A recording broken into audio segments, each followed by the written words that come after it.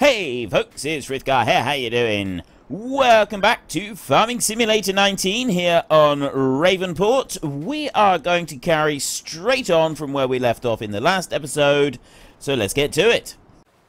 Now, the way that the game renders things is you see all of the stuff that is drawn.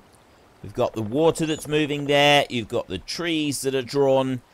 They're only drawn on the bit that I'm looking at, right? So behind me over here, all of those trees, all of the placeables and everything, they don't actually exist at the moment. So everything behind me doesn't exist. And then you move back round like this, and it draws it all back in. And there's a very easy way to actually prove it, because it does it really fast with the trees and everything, and unless you've got a very slow computer, you're unlikely to see it being drawn back in as you spin round.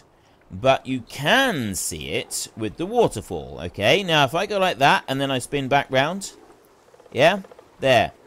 See the waterfall there?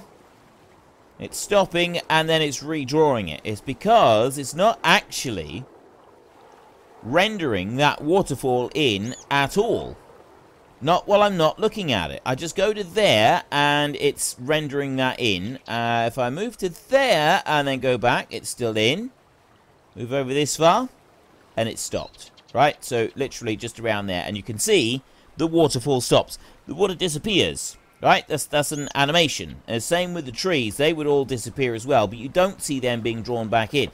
You do with the water because of the way that it flows.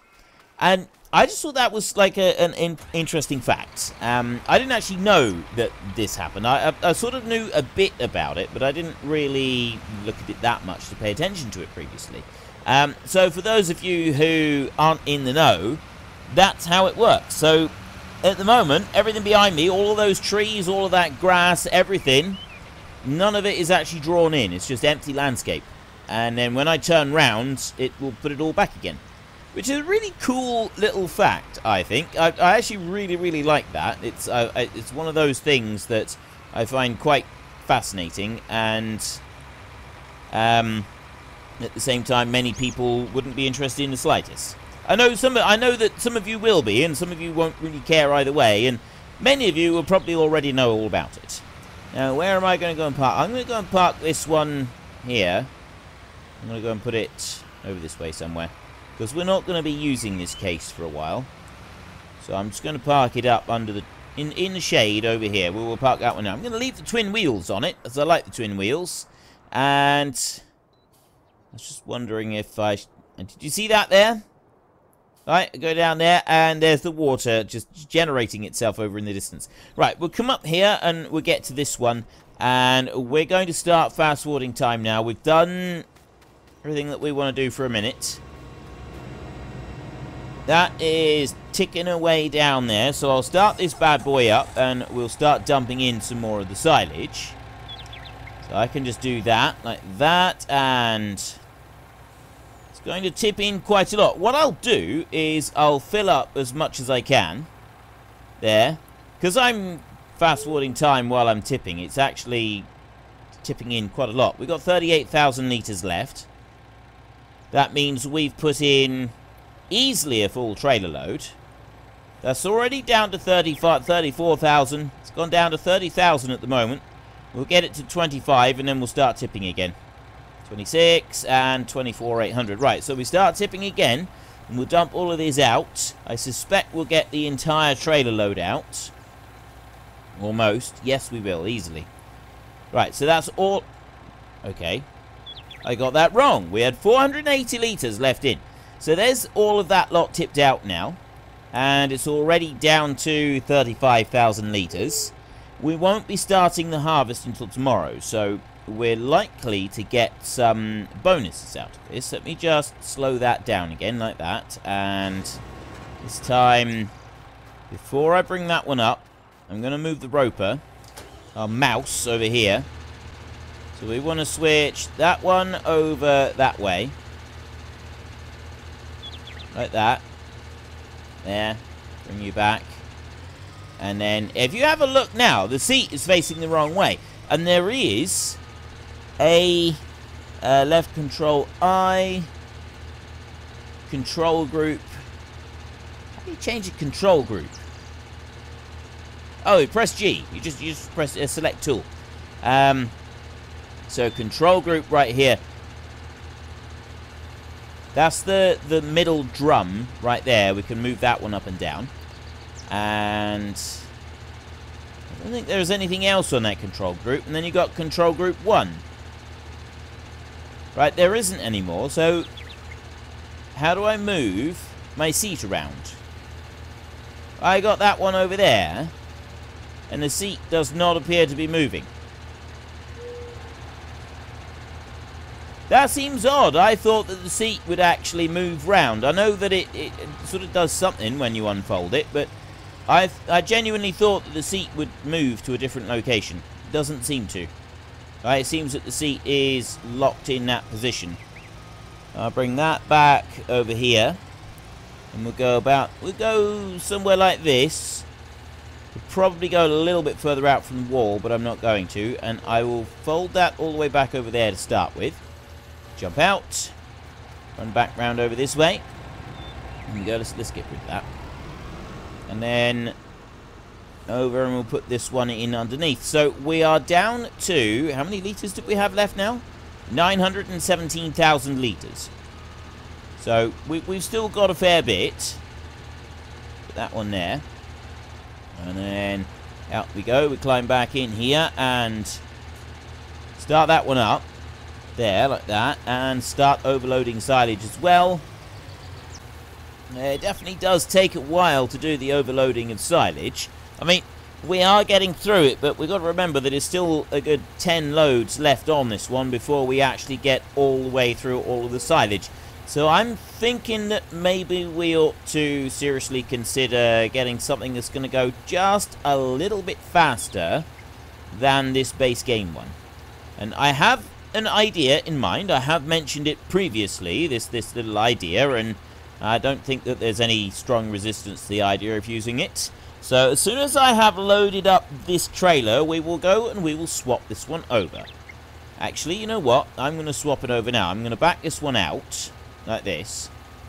Yeah, like that. And we'll let all the silage that's on it unload. Right the way out through, because it does hold quite a bit. Yeah, is that everything? Right. That's everything.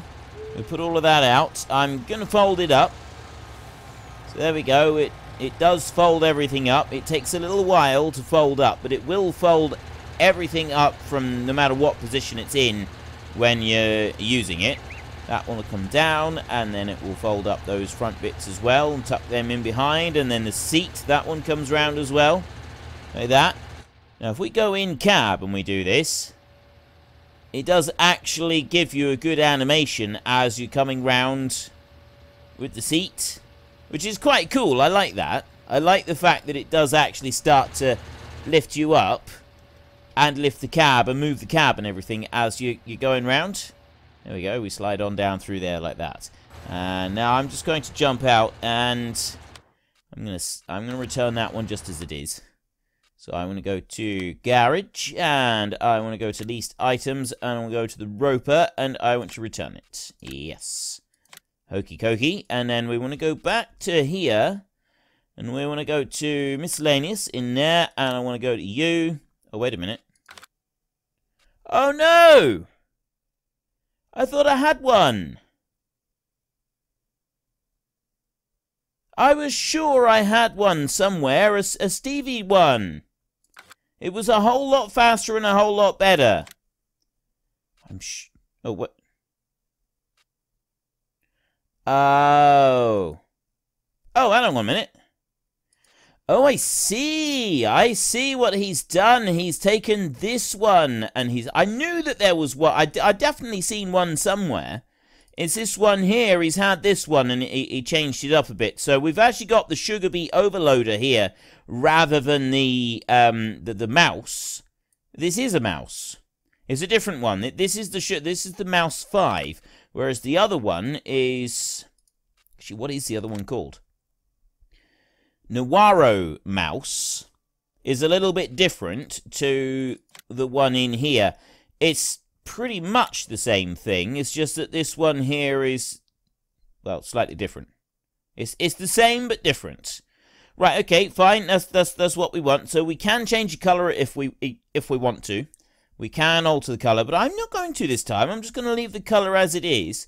So we will go there and we will lease that one for $16,000. Now, that's the price that we're paying for one that is going to shovel silage a whole lot faster than we've previously had silage being shoveled. So we'll start driving you up the road.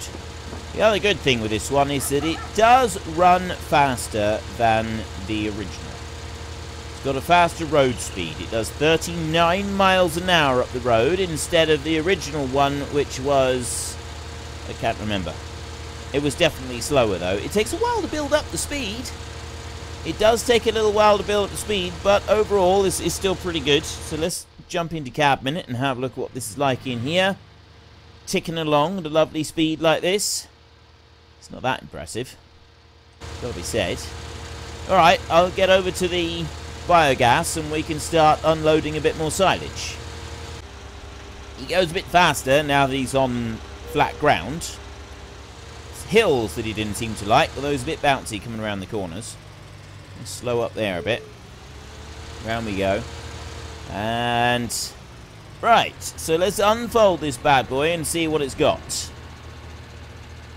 The main unloading belt seems to be on a different side. Is it going to be faster? That's one big question that we've got to start with, is how much faster is this thing going to be than the other one that we were using? Seems like it might be alright. We definitely want to lift that up a bit like that. And also, how wide is the pickup going to be? Because we know that the pickup on the other one was a fair bit wider than the machine itself. Although, this machine has got a... just in general, this machine does have a wider pickup. So, that's going to make a difference. Let's start you up. Like that. And lower the front down like that. I want to move that back over there. It seems to have got a slightly longer reach on it as well. I don't know if that's just me, or if it does actually have a longer reach on it, but there's the silage ready to go. And we start unloading, and then... right, that is definitely going faster, but it doesn't have as much of a forward reach as the last one did. Right, the forward reach is definitely lower than it did previously, but it sort of compensates for that by... going faster. There's definitely a faster throughput on it. Start you up. Didn't realise that you were still engine stopped, so we'll bring that one back over this way. There's our shunter, and like it seems like the suspension has taken a bit of a hammering on this one, because it's definitely a bit rock and roll in that cab as you're moving around on the corners. I mean, I know that lorries tend to do that a bit anyway, or at least the cab overs do that we drive in Europe. I don't know what the ones are like in the States, but our cab over jobs in Europe, they're definitely a bit rock and roll like that at times. Right, that's ticking down. I'm going to wait until that gets to below 10,000 before I start unloading. There, should we go all the way? No, let's go to there, because it will take a while for it to start unloading, and I want to keep pumping this stuff through as rapidly as possible. Right, that's slowly filling up. Going all the way up to the top, we got 40,000 in. And it's still going. We got 50... what did we get? We got nearly 60,000 litres of silage that we put through right there. We're down to 23,000 left in the trailer. I'll drop that down. There we go. We go now. It should put just about everything into the pit. And then I can empty the rest of the pit out. 950 litres left. Right. I'll empty the pit out part way. And then we'll go and we'll load this one up again. And we'll dump in another lot. We'll get as many trailer loads as we can in today before we need to go worrying about doing the harvest. The harvest we will do tomorrow. We will get all of that done tomorrow. But if we can get as much silage into here as possible today, then come midnight we will get an absolutely massive cash injection. So that's down to about 10,000 litres right there. So if I go into here... and we go that way. Silage should stay the same all the time. Stays on 600 at all times. So that's not going to change. Eggs at the moment, 5,287 there at the restaurant. That's actually a really good price, but we don't have that many eggs available right now. We are very, very limited on eggs, so I will bring the truck in over here, like that. Actually, I don't need to go that tight on it, really. I can stop right there. Now we jump in here. It's still running, so I just start unloading it like that. And all we have to do is just start inching forwards. We've got to allow for the bit on the very corner. Just make sure that does pick up properly. It does seem to be. Well, sometimes. It does sometimes seem to pick up properly. But what it does is it seems to take everything out of the middle first. And then it does the bits out in the corners at the very end. And that kind of sometimes makes it a little bit awkward for picking everything up. Not that it's making a huge difference, but it does make a little bit of a difference, because you're inclined to keep pushing forwards with it, and it doesn't always work properly. But right there, we've already loaded that one up completely, and that's taken just a fraction of the time. So I think that was worth the 15 grand that we paid for it. So we'll bring that one back over there. As soon as I get it lined up, we will start fast forwarding time and tipping at the same time. There we go, like that, and start tipping as well. We'll go forward a little bit. There we go. Right, there's another great big lot that we can dump in. And then as soon as we've gotten this trailer load out, we'll do... I'm going to do this until 7 o'clock. 8 o'clock in the evening. So that we get as much of that silage in as possible. And then we'll see what we get at midnight. We'll have another session of it after we've done all the harvest. Most of the harvest is now actually ready to go, look. Let's just tip out the rest of this a second. There, while that's going through. Most of it is ready to go, but not all of it. We got the middle of field 11. So we will actually wait until tomorrow before we do it. So it's 1600 at the moment. So yeah, we will wait until tomorrow. We're definitely going to do that, because that way we've got everything is all ready to harvest. We can start the small field. I'm not going to do straw, I don't think. I think we will leave the straw bales. It's going to take too long to pick up. We could go and pick some of them up, but honestly, I think it's going to end up taking too long to go and pick up all of the bales. Plus, baling them in the first place, you know, that's going to take a fair while. Now, where's our great demand at the restaurant? It's not for eggs. So what are you great demanding? You are... Great demanding wheat at $1,200 per 1,000. That's pretty good. That'll be finished by the time we get done. Once our harvest is done. Yeah, we won't be able to take advantage of that. Never mind. We won't worry about it. And I will bring you... Actually, you can stop right there. That should be about right. We jump into you and we start unloading silage right there. That one can come in through. So, yeah, I like the fact that we've got this one. I would prefer to use the other one, because obviously this is the sugar beet loader. It's not actually a silage or wood chip loader or anything like that. So, for a bit of authenticity, I would prefer to use the other one.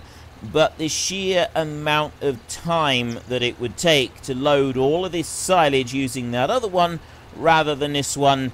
I just don't think it's worth it. I don't think it's something that everybody would want to watch. So, yeah, if we can speed through this nice and fast, I mean, look at that. We've already loaded up another one. We're down to 660,000 litres in silage pit. Another trailer loaded up here. So, again, we can back that one up. We're 5 o'clock in the evening.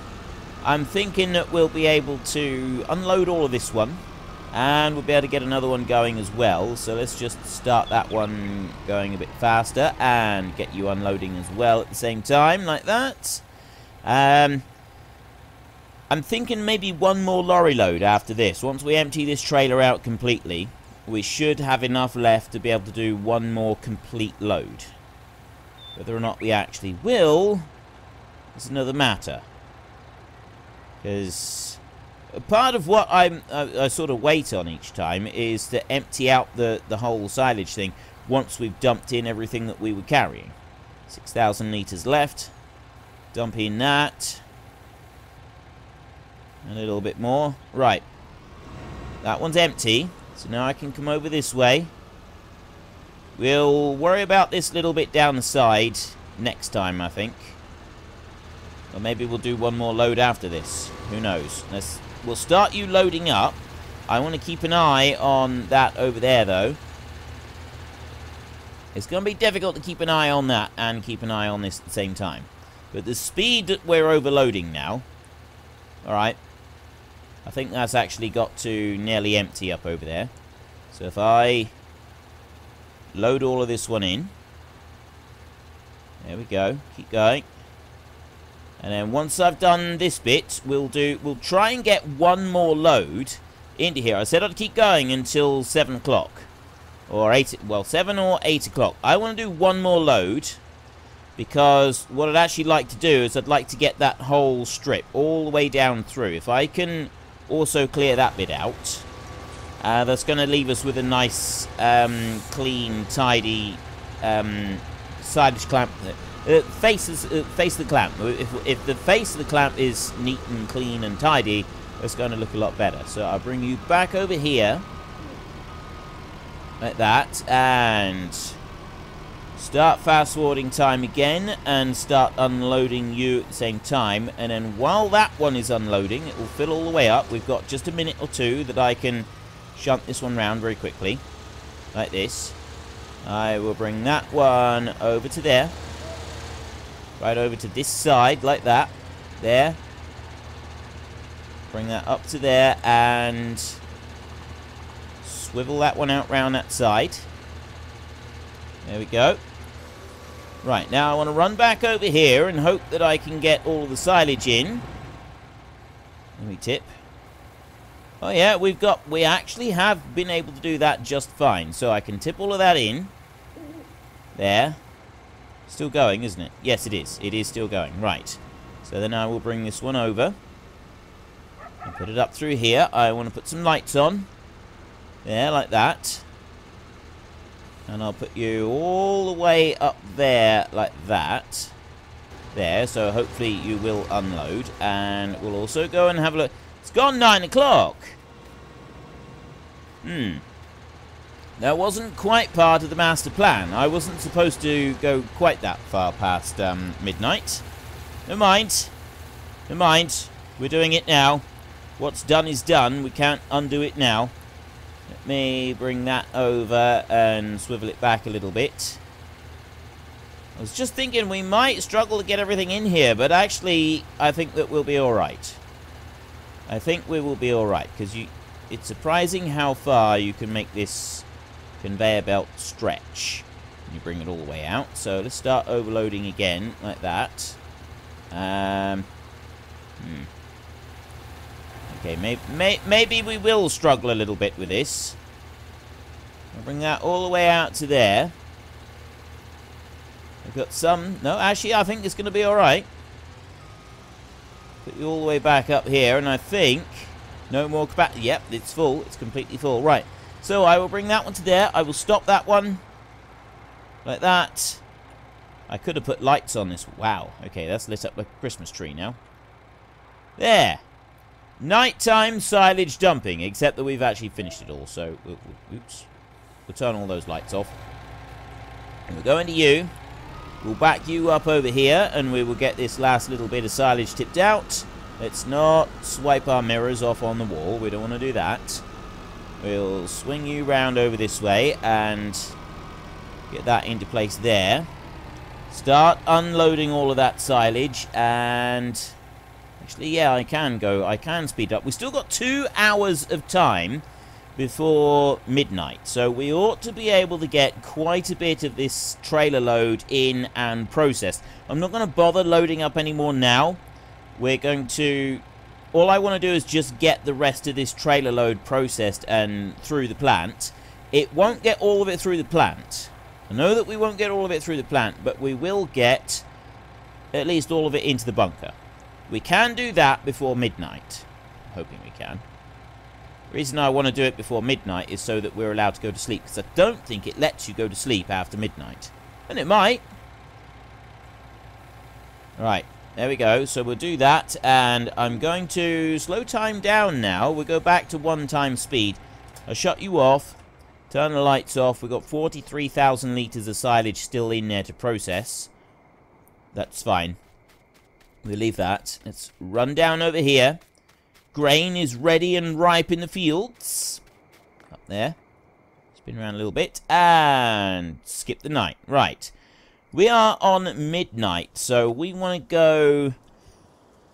Oh, what should we say? Well, we're nearly midnight. So if we say 8... Let's go for 9 hours of sleep. We'll do that. Not $336,000 from biogas input. That is brilliant. Fantastic. We've got $460,000 now. We got a mountain of silage up here that we'll be able to use and we'll be able to still process. How much we got left? We've got 480,000. So we've processed most of it now. Let's say most of it. We've gone past the halfway mark. Let's put it at that. We've gone past the halfway mark. That's all ready to roll. That's ready to roll, and that's ready to roll down there. So what we will do... No, I don't want to use you. I want to go to... I was just thinking we might go to the small ones first. Yes, we will. We will start with you. So first up, we want to get rid of this front loader. So we'll bring that one down over here, and we will unload it. I want to just check the animals a second. Right, they're fine. Grass and hay. Straw we could do. You know what? We could actually do with putting a bit of straw in for the horses pretty soon. Another thing. How are we doing with it? We got 15% on those. 95. We got some more horses that we need to sell.